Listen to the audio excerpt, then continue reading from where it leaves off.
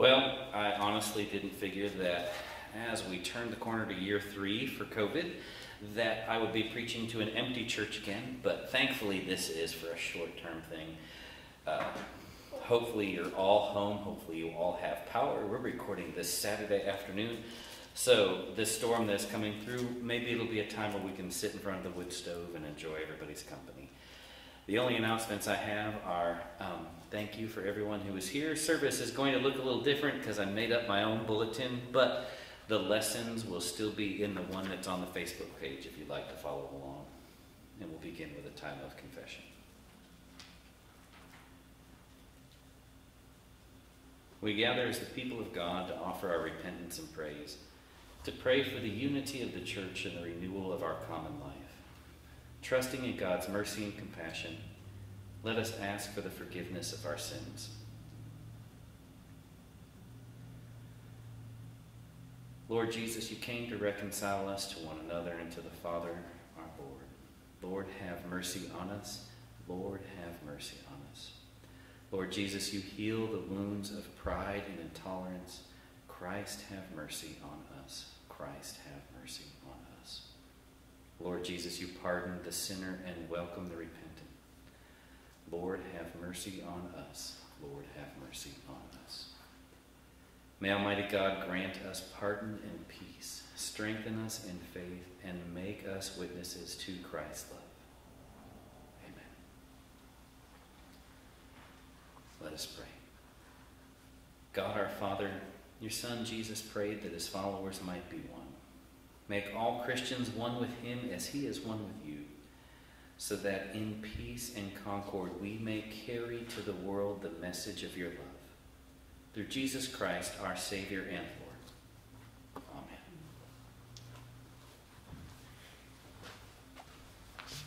Amen. The first reading comes from Isaiah 62, 1-5. For Zion's sake I will not keep silent, and for Jerusalem's sake I will not rest, until her vindication shines out of the dawn, and her salvation like a burning torch. The nations shall see your vindication, and all the kings of your glory, and you shall be called a new name. And the mouth of the Lord will give. You shall be a crown of beauty in the hand of the Lord, and a royal diadem of the hand of your God. You shall no more be forsaken, and your land shall not be turned desolate. But you shall be my delight is in her, and your land married, for the Lord delights in you, and your land shall be married. For as a young man marries a young woman, so shall your builder marry you, and as the bridegroom rejoices over the bride, so shall your God rejoice over you, and over the Lord. Thanks be to God. Let's read responsibly from Psalm 36. Your love, O Lord, reaches to the heavens, and faithfulness to the clouds. Your righteousness is like the strong mountains, your justice like the great deep. You save humankind and animals, O Lord. How priceless is your love, O God. How all people take refuge under the shadow of your wings. They feast upon the abundance of your house. You give them drink from the river of your delights. For with you as well is the well of life. In your lights we see the light. Continue your loving kindness to those who know you, and your favor to those who are true of heart. A second reading comes from 1 Corinthians 12th chapter. Now concerning spiritual gifts, brothers and sisters, I do not want you to be uniformed. You know that when you were pagans. You were decided and led astray to idols that could not speak. Therefore, I want you to understand that no one speaking by the Spirit of God ever says, "Let Jesus be cursed," and no one can say Jesus is Lord except by the Holy Spirit.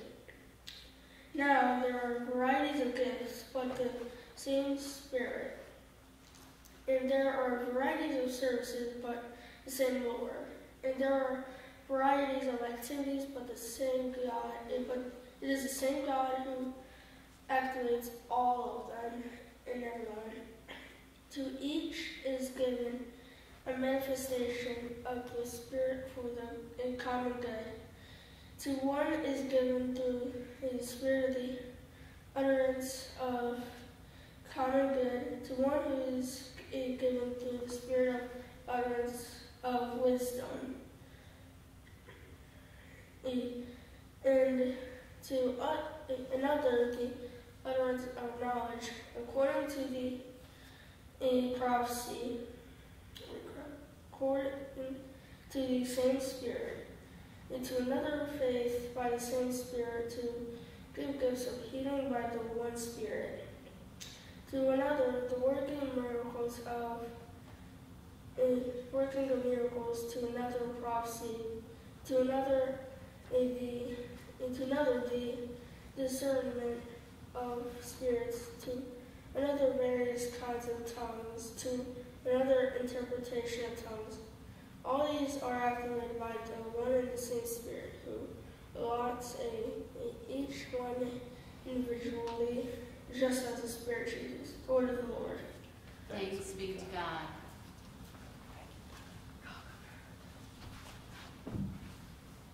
Our gospel reading is from the 2nd chapter of John, beginning with the first verse.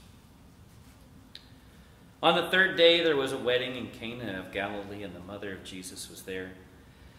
Jesus and his disciples had also been invited to the wedding, and when the wine gave out, the mother of Jesus said to him, "I have no wine." And Jesus said to her, "Woman, what concern is that to you and me? My hour has not yet come."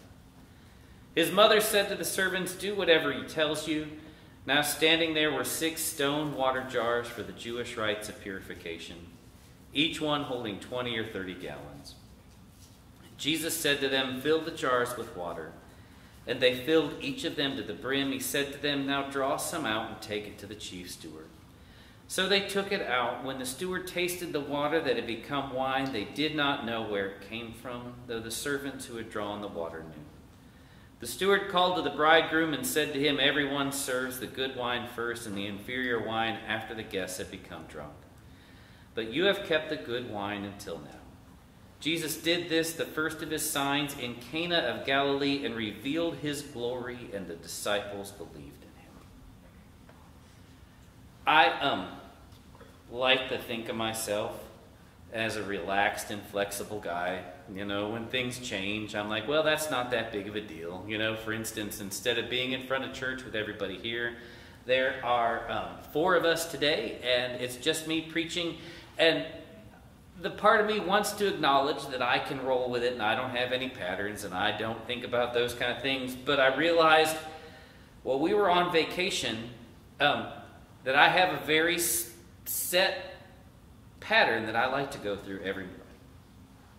I want to get up, I want to put my headphones on, I want to drink my coffee, I want to play my guitar, and I want to be left alone for at least 45 minutes.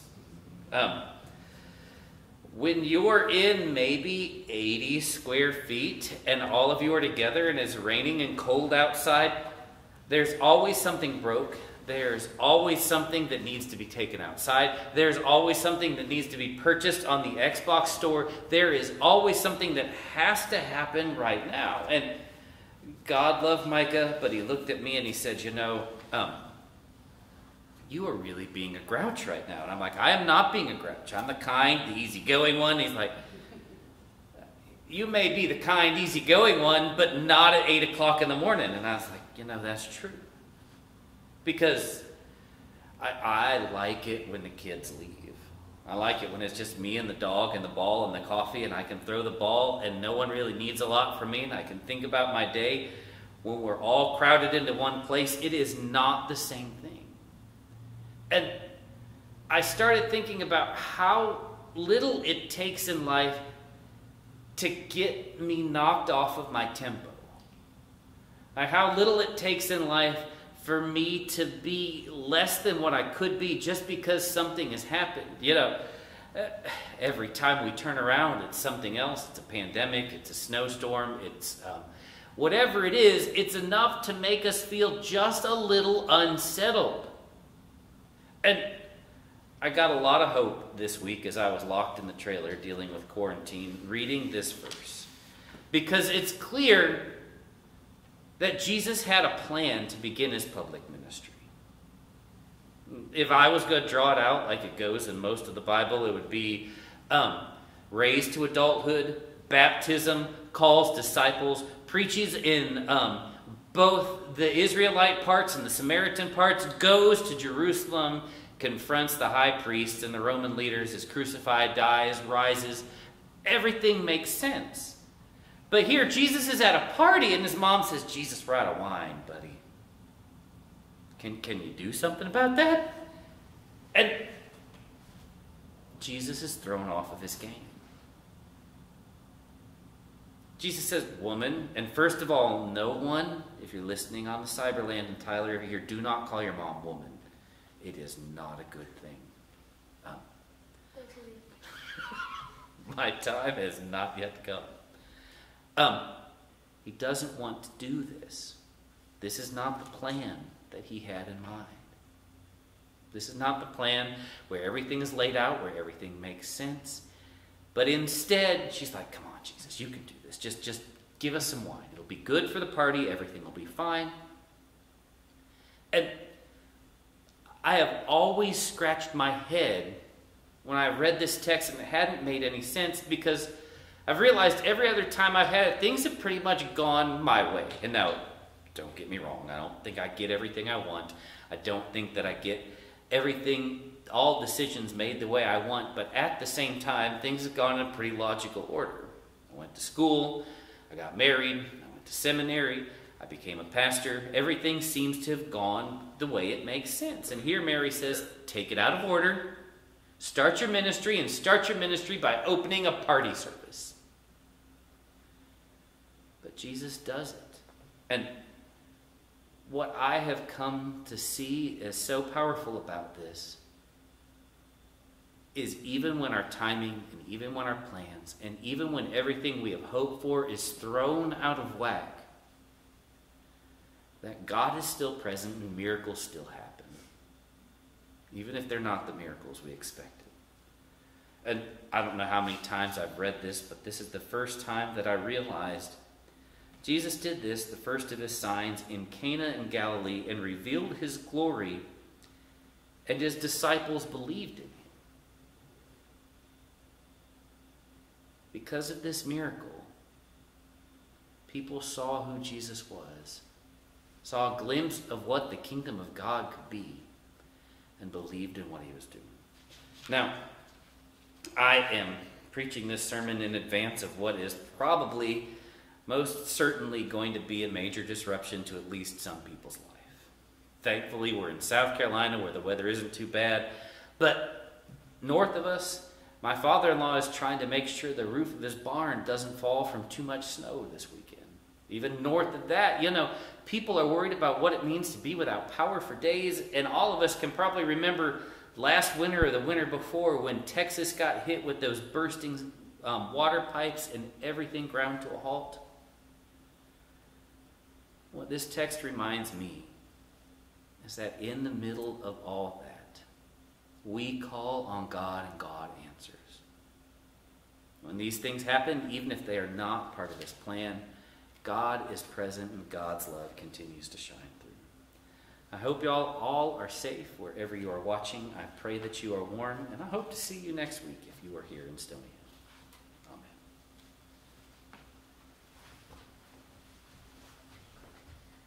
Amen.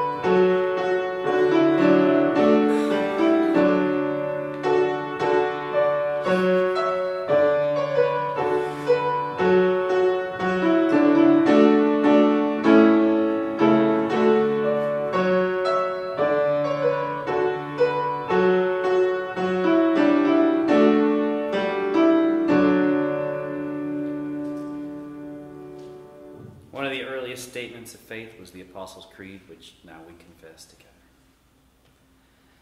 I believe in God the Father Almighty, creator of heaven and earth. I believe in Jesus Christ, his only Son, our Lord. He was conceived by the power of the Holy Spirit and born of the Virgin Mary. He suffered under Pontius Pilate, was crucified, died, and was buried. He descended into hell. On the third day he rose again. He ascended into heaven and is seated at the right hand of the Father. He will come again to judge the living and the dead. I believe in the Holy Spirit, the Holy Catholic Church, the communion of saints, the forgiveness of sins, the resurrection of the body, and the life everlasting. Amen. The Spirit of the Lord is poured out upon us in abundance, so we are bold to pray for the church, the world, and all that God has made. By your Spirit, activate within your church the gifts of faith, healing, and prophecy. Unite those who profess your name across congregations, denominations, and geographic boundaries. Open our hearts to recognize and celebrate your surprising miracles. Your creation reflects your generosity. Blessed farmers and all who tend the abundance of the land. Protect food and water sources from destruction, that all can eat, drink, and be satisfied. By your Spirit, grant wisdom, knowledge, and discernment to those who hold leadership positions at every level. Direct policymakers towards compassionate decisions that build up safe and just communities. Lead all authorities in seeking and serving common good. As Jesus provided generously in a moment of need, provide generous gifts of healing for all those in need this day, especially those on our prayer list, those in hospitals, nursing homes, and homebound, and those needs which you only know. Provide abundantly for all who are hungry or thirsty or seeking shelter, and for all who seek peace. You see us for who we are, and you delight in it. Remind us that nothing can separate us from your love. You bless us through the spiritual gifts of the saints who have gone on before us. And since we have such a great hope in your promises, O God, we lift these and all our prayers to you in confidence and faith through Jesus Christ, our Savior. Amen. We pray together the words our Savior taught us. Our Father, who art in heaven, hallowed be thy name. Thy kingdom come, thy will be done on earth as it is in heaven. Give us this day our daily bread, and forgive us our trespasses, as we forgive those who trespass against us. And lead us not to temptation, but deliver us from evil. For thine is the kingdom, the power, and the glory, forever and ever.